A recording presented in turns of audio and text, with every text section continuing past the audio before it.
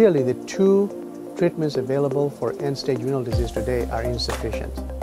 Dialysis is associated with poor outcomes and a very poor quality of life, while kidney transplant, there's just not enough organs available. And the alternative we are working on is an implantable bioartificial kidney.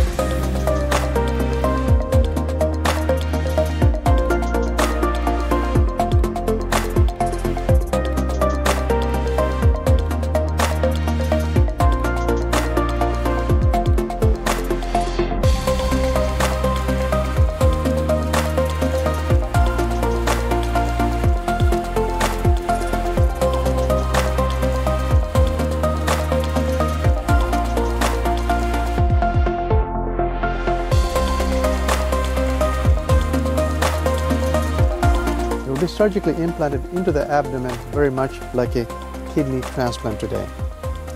Inside this device will be silicone filters that you see here in prototype form, along with renal tubule cells that will provide the biological functions of the kidney.